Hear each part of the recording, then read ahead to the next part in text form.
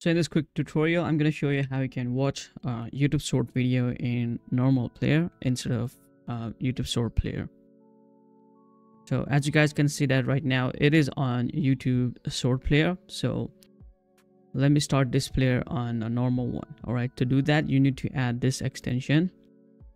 So it is called YouTube short block. I will leave down under my description down below, add it up, and then you need to refresh your YouTube once.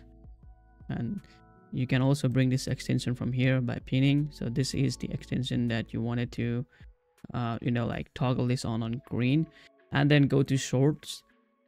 And this time, instead of the small player, you'll see a bigger one, or the normal YouTube player itself. So this is how you should fix it. All right, and you can also go through this timeline or sick bar.